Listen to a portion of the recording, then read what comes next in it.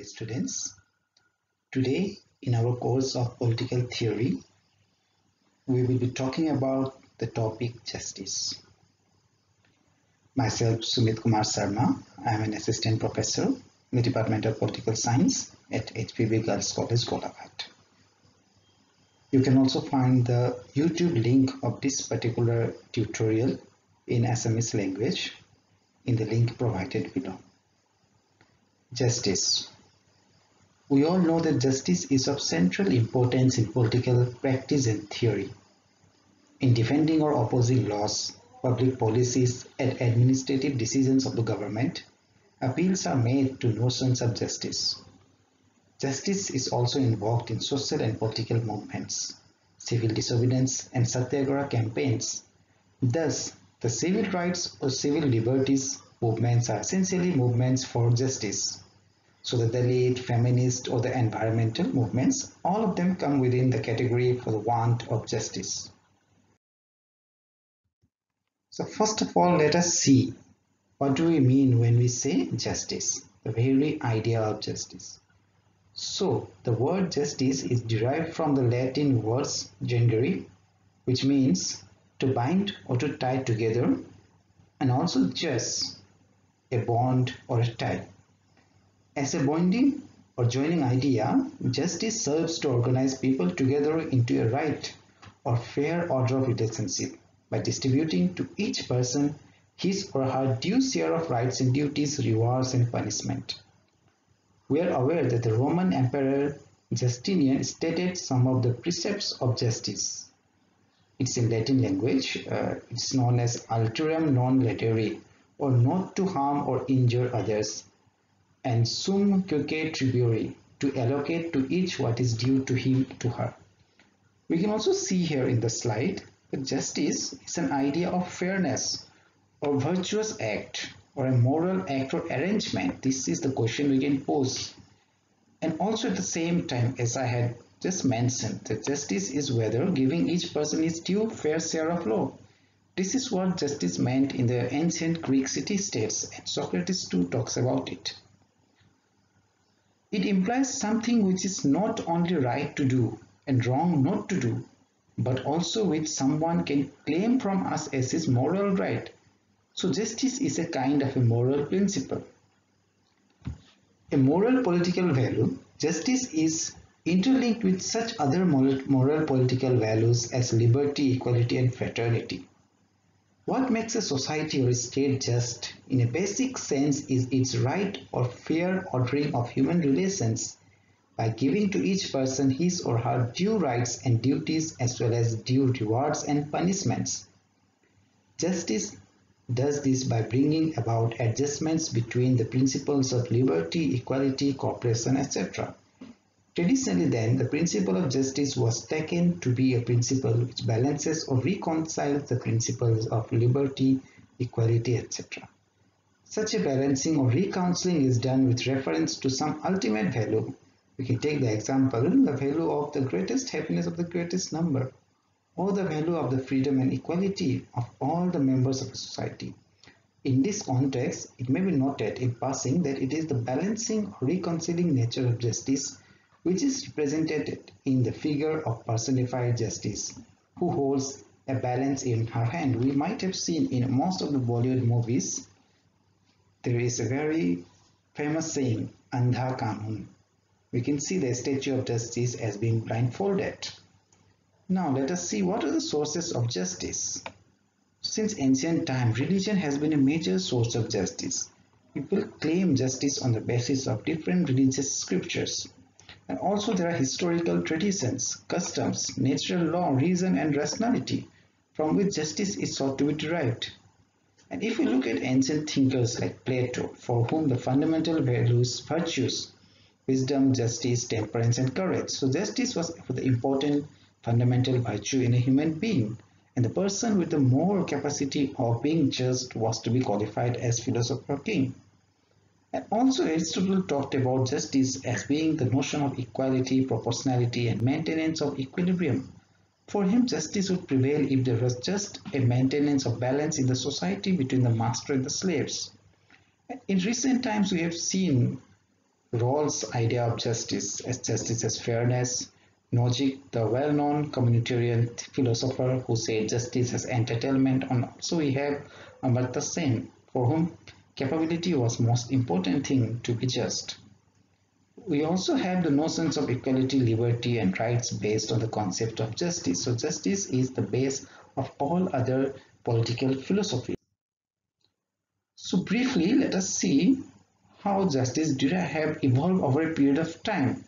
We will talk about the evolution of justice in the succeeding chapters. So here I will just briefly go through it. So we can see the idea of justice was discussed right from the Greek city-states.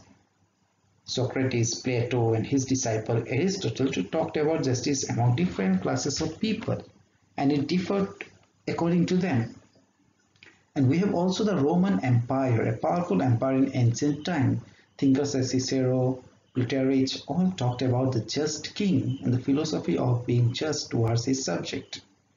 These empires will have to be noted that they were also had some democratic principles where the subject had certain rights to a certain extent over the king.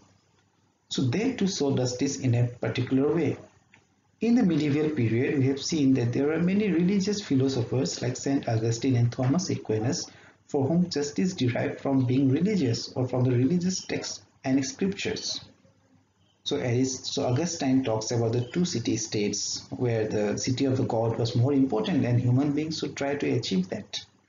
And we also have certain secular philosophy during the medieval period for whom the practicality of life was more important. The king, the prince was more important than the religion, and where people can find justice from the king.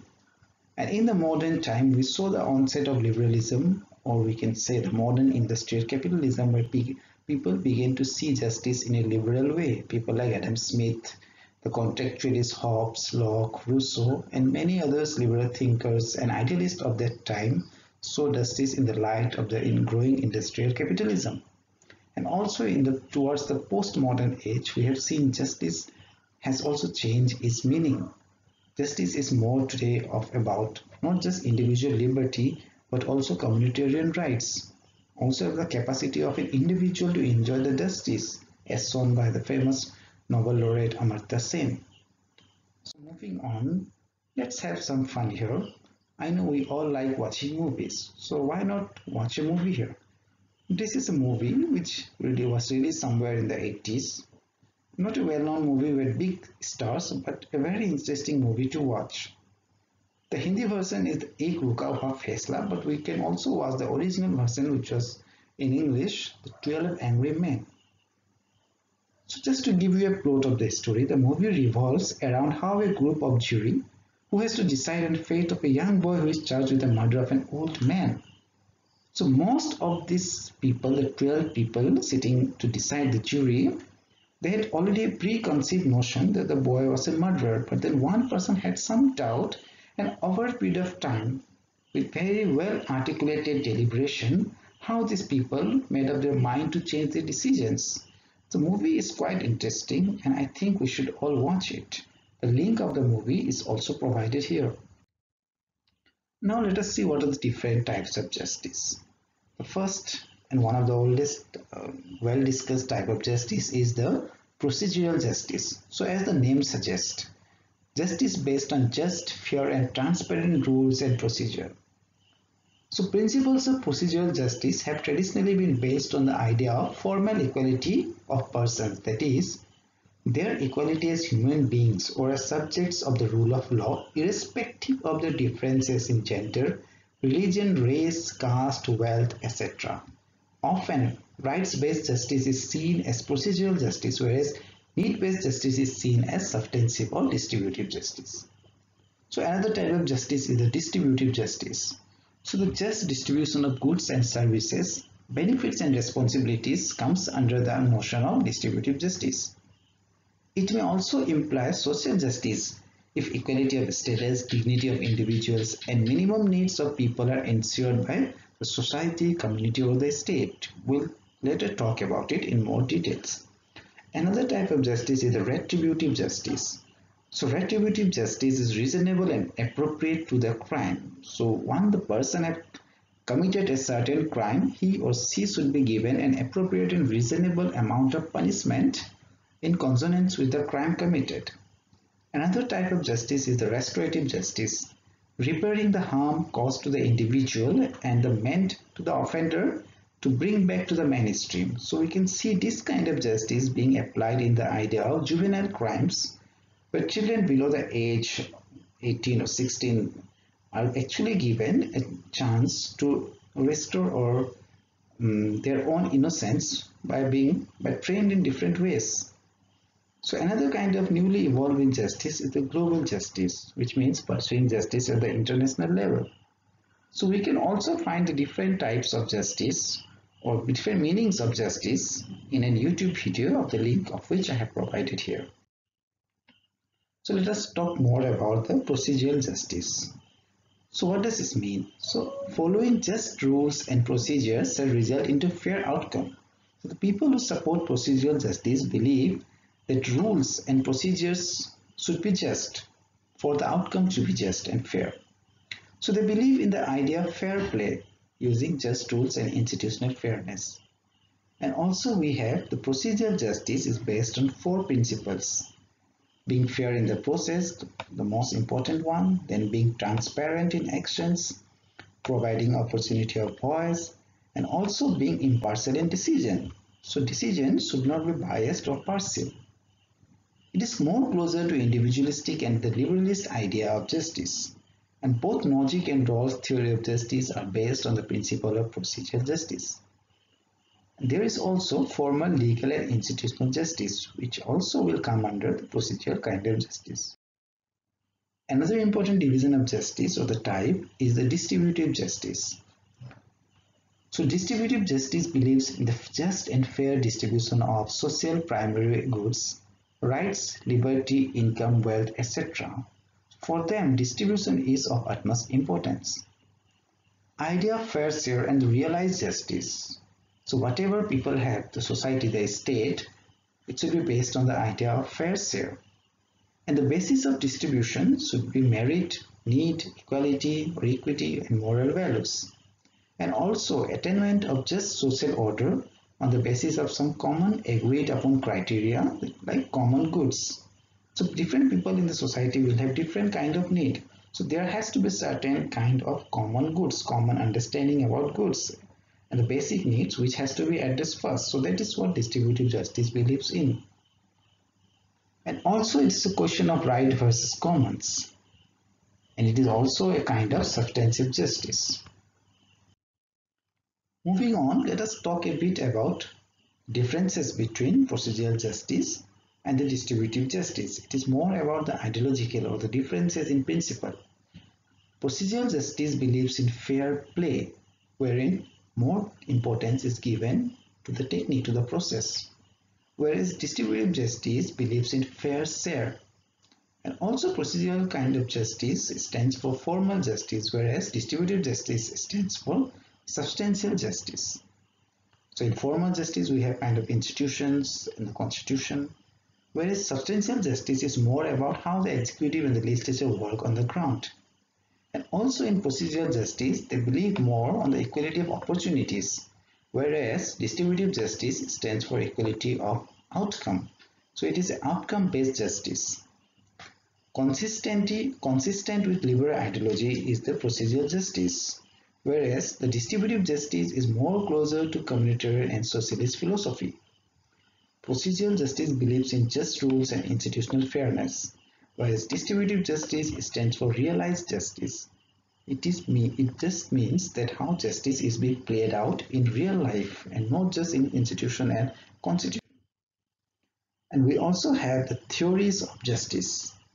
So this justice has been, since it has been an ancient philosophy, there are so many theories on it, about which we'll be discussing in the upcoming chapters.